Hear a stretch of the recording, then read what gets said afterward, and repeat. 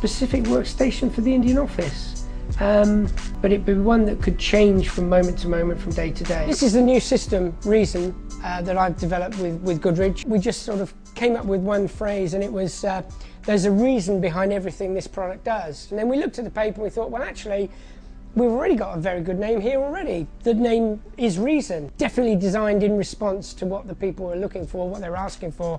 There's a huge level of adaptability. You can build it out. It's almost like a product which applies itself to the specification required. You can add to it, you can adjust it. At the same time, it's possible to customize various elements of it.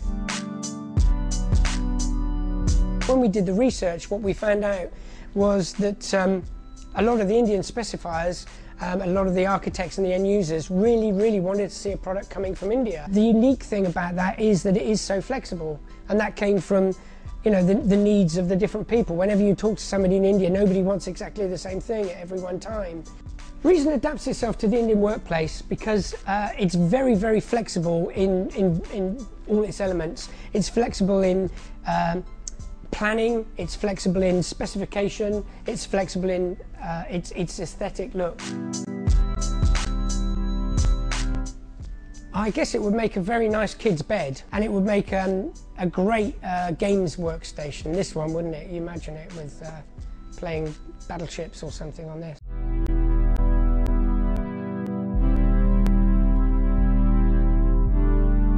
Ergonomic design is to start with the human body first, and how it moves, how it behaves, and of course its measurements. I particularly enjoy designing furniture because the scale of the furniture are to the scale of the human body, and the relationship we build with those objects is, we can almost treat them as persons because they are our own scales. The chair I'm sitting on is the Ace chair, a chair I've designed for Interio.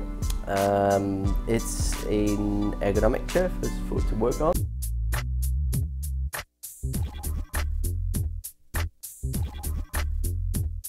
I've had no complaints so far, so it means that the work's been done pretty well. India won't have to adapt. The trend will adapt to India. It's just a matter of having the technology, and technologies become available and affordable. So there's no adaptation to be made. It'll be natural. 3 things I like about India.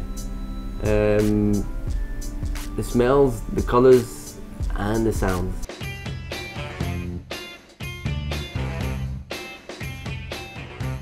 My most challenging assignment, I would have to say, is design of a hotel, which is the JW Marriott, Bangalore. And I designed the Courtyard, also Marriott, in Pune, which is one in Pune, in the city center. I designed that as well. That was done a couple of years ago. That was finished.